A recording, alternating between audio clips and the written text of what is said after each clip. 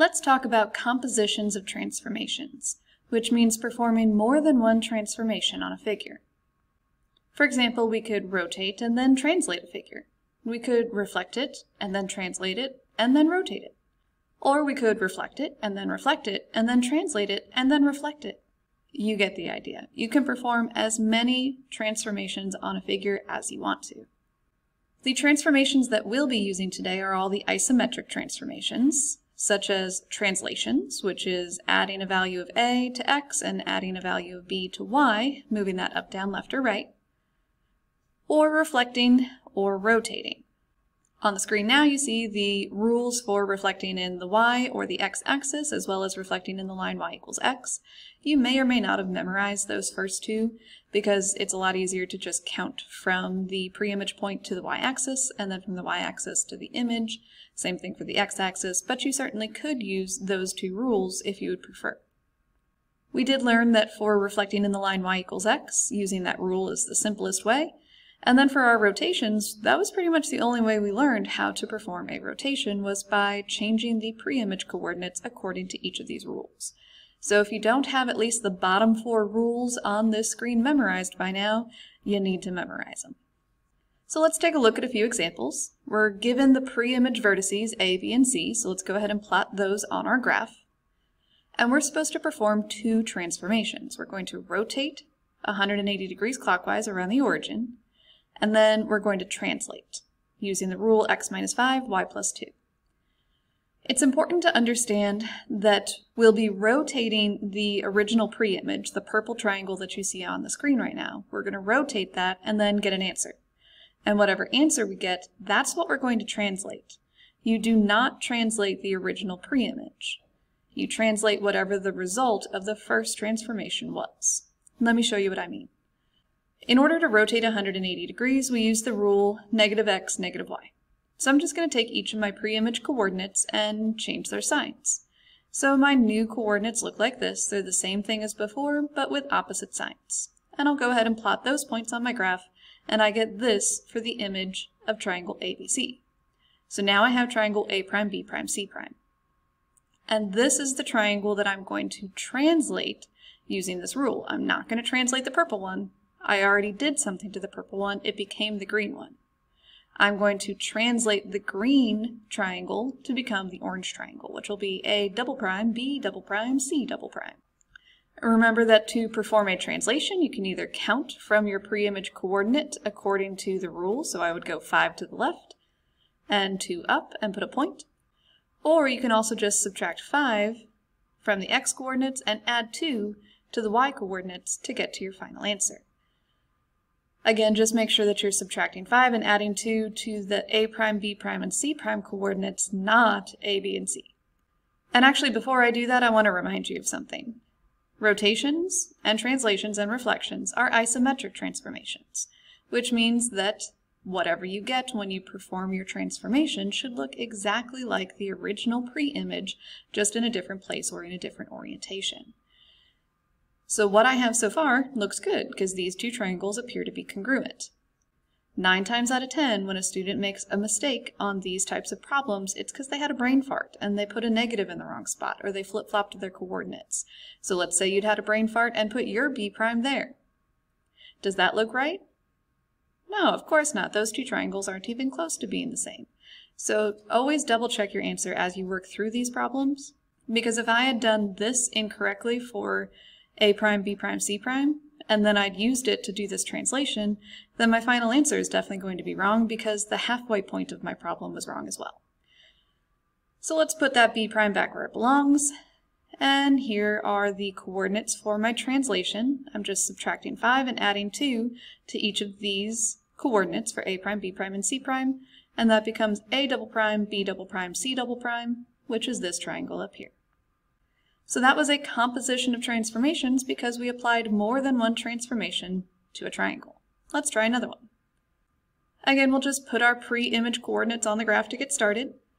And the first transformation that we'll perform is a reflection in the line y equals x. The rule for that is just changing around the order of your coordinates. xy becomes yx. So let's change around the order of each of these numbers and then plot that on the graph. So there is the first transformation that I'm doing to triangle ABC. Now I'm going to rotate 90 degrees clockwise, and it's the green triangle, triangle A prime, B prime, C prime, that I'm going to do that to. I'm done with the purple triangle now. The purple triangle has been transformed into the green one, and I'll transform the green one into the orange one. The rule for 90 degree clockwise rotations is y negative x. So I'm going to change the sign of each of my x values in the A prime, B prime, and C prime coordinates and flip around the order. So my new coordinates look like this. Put that on the graph, and there's A double prime, B double prime, C double prime. So as you can see, there's really nothing new for what we're doing today. You're just combining all of the things that you already knew how to do from earlier in the unit into more than one at a time. So let's also go in the reverse order. We've done this before with single transformations of looking at a graph and telling what kind of transformation occurred. It's just that we have two different transformations to describe this time. So focusing first on triangle DEF to triangle D prime, E prime, F prime, that would be a 90 degree clockwise rotation. There's a couple different ways that you can tell that. One, you could connect E to the origin and the origin to E prime and notice that that makes a right angle. You could also connect D to D prime, E to E prime, F to F prime, and notice that those lines crisscross over each other. They're not parallel, and that would be indicative of a rotation as well. You can also look at the coordinates and see how they changed from D to D prime. To get from D to D prime, I changed the sign of X, and I switched the order of X and Y, and that's the rule for a 90 degree clockwise rotation. So no matter which way you think about it, DEF to D prime, E prime, F prime was a 90 degree clockwise rotation. Then we have to figure out how we get from triangle D prime, E prime, F prime to triangle D double prime, E double prime, F double prime. Well, I see that they're basically the mirror image of each other. Our image is an upside down version of where we started, and that makes it a reflection. You can also connect E prime to E double prime and D prime to D double prime, and notice that those two segments are parallel but not the same length. That's indicative of a reflection. So you just have to identify what the line of reflection was, and that will always be halfway in between the pre-image and the image coordinates. Alternatively, in a situation like this, where you have a point that is both the pre-image and the image, that also tells you where the line of reflection is, because the only way you get a point to not move when you're reflecting is when that point is on the line of reflection.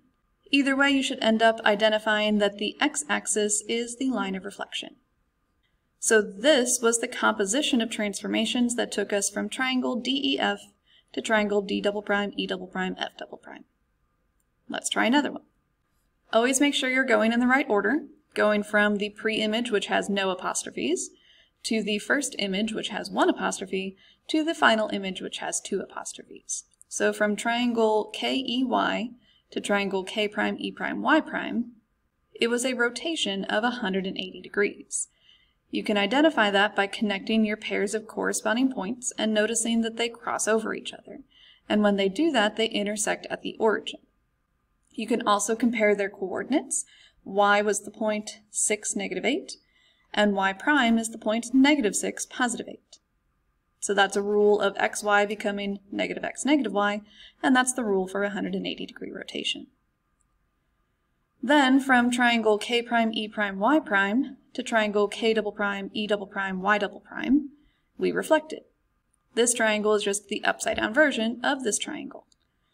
And it's tempting to just assume that it's the axis that you reflected over, but always be sure to count because sometimes it's not the axis, it's a different line instead.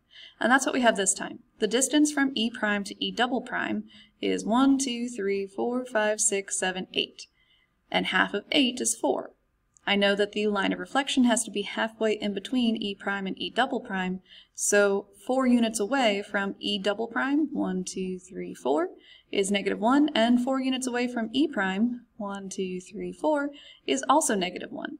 So this negative 1, y equals negative 1, must be the line of reflection. This is the composition of transformations that maps triangle KEY to triangle K double prime, E double prime, Y double prime. It's relatively easy to describe the composition of transformations that occurred when you see all 3 of the triangles on the coordinate plane. But it's actually far more common to have only 2 triangles on the plane at a time, and you have to kind of imagine where the one in the middle should have been. So it's going to take us 2 transformations to get from triangle GHI to triangle G'H', but there's no middle triangle to tell us how we got here. You have to look at the orientation of the triangles and figure out what kind of transformations would get you to where you need to go. For example, I see here that triangle GHI and triangle G'H', are kind of mirror images of each other.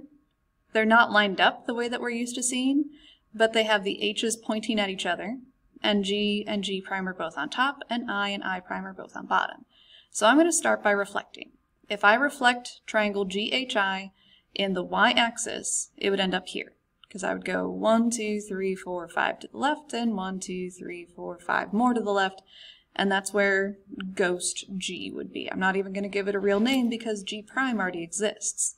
This is just a placeholder as we figure out how to get from GHI to G'H'. Okay, so if I reflect this triangle in the y-axis, I end up at this purple triangle, which is in the same orientation as where I'm trying to go, but it's not quite lined up. It's too high. Specifically, it's 1, 2, 3, 4, 5, 6 units too high. So I could translate that purple triangle down 6 units, and that would take me to triangle G'H', So this is the composition of transformations that would take me from triangle GHI to triangle G'H'. You'll notice there's a second part of the directions here. It says to determine whether or not the figures are congruent. And really all that's asking is, based on what kind of transformations you just performed, are they isometric or not? Hopefully you remember that word from earlier this unit. Isometric transformations are the ones that maintain your side lengths and your angle measures, parallel and perpendicular lines, all the good stuff are isometric.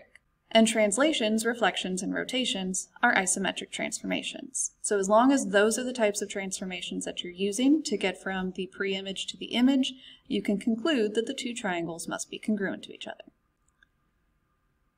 Let's look at another one. So looking at these 2 triangles, they're clearly in different orientations. The pre-image has point J pointing down, whereas on the image, J' is kind of pointing to the right. This looks like a rotation to me, specifically a rotation of 90 degrees, because I went approximately 1 quadrant away, and counterclockwise, because I went opposite the direction of the clock. So if I were to rotate triangle JKL 90 degrees counterclockwise about the origin, it would end up right here. You could figure that out using the rule for 90 degrees counterclockwise rotations, which would be -y, +x. So this is now in the correct orientation to get to my image, but it's not quite in the right place. I need to move it to the right and down. Specifically, I need to go to the right 1, 2, and down 1, 2, 3, 4, 5. So I can say that I also need to translate using the rule x - 2, y - 5. And since I only used rotations and translations to perform this composition, I can conclude that those 2 triangles must be congruent. On our next example, I see 2 triangles in a different orientation again. O was pointing down, but now it's pointing to the left. That looks like a rotation. So if I were to rotate it 90 degrees clockwise, it would end up right here. So this would be ghost O, this would be ghost N, and this would be ghost M. Again, I'm not actually calling them M' and O' and stuff because those already exist. This is just my placeholder to get me from where I started to where I'm supposed to end up. So if this is ghost O, and this is ghost N, and this is ghost M, then I notice that it's not actually in the right orientation to just translate it down to be where the image is. Instead, I'm going to have to reflect it in the x-axis. Because ghost M and M', they're both 2 units away from the x-axis. Ghost O and O' are both 4 units away from the x-axis. And N' and ghost N are both 9 units away from the x-axis. So I could reflect this purple triangle to become the image. You might have done this a different way though. You actually could have done it backwards. If you prefer, you can rotate it counterclockwise and end up here. And then you would reflect that in the y-axis to end up at the image. So sometimes there's going to be more than one correct answer, more than one correct composition of transformations to get you to the right answer. In fact, there was a way to do this with only one transformation instead of a composition. To get from triangle MNO to triangle M'O', you actually could have just reflected in the line y equals x. So the transformation of reflecting in the line y equals x is equivalent to a 90-degree rotation followed by a reflection in the axis. So actually, no matter which way you're thinking about it, whether you're saying that it's a rotation and a reflection or just a reflection, all of those are isometric transformations, and therefore these two triangles must be congruent. I want you to pause the video and see if you can figure out this last one on your own. What is the composition of transformations that would map triangle PQR onto triangle P'Q', R'?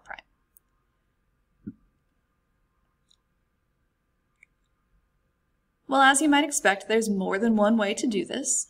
You could do it in two transformations if you reflected over the line y equals x, and then translate that using the rule x plus 5, y plus 6.